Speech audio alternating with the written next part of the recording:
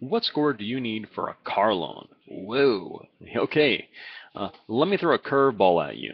Okay. It's not just about the score. It's not just about what score you need to get in. It's what score do you need to get a decent interest rate. So, we've heard of banks go as low as a 500 credit score, and that sounds absurd. But there's a reason for that. Number one, the interest rate's going to be 20+%.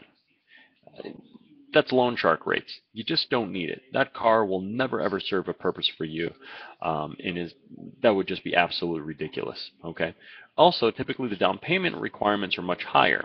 Now, if you're looking for the better interest rates, the 5%, the 2%, the 3%, the no money down with the good interest rate over the course of 6 years, where you can really spread your money around, um, usually you want to be in that 680 plus territory. So 680 being the national average, that's what's going to allow you to access some of the more better programs, all the way up through 740 and above, which in the eyes of the banks and lenders is considered that tier one. That's when you're getting the 0% financing on that Cadillac commercial that you saw on the Super Bowl the other day. So 680, you're in the door with something decent.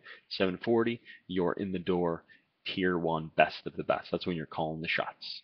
Thanks again, guys. Nick Tsoukalis here, president of Key Credit Repair. Check us out online at keycreditrepair.com if you have any additional questions or you need some assistance fixing your credit. Thanks.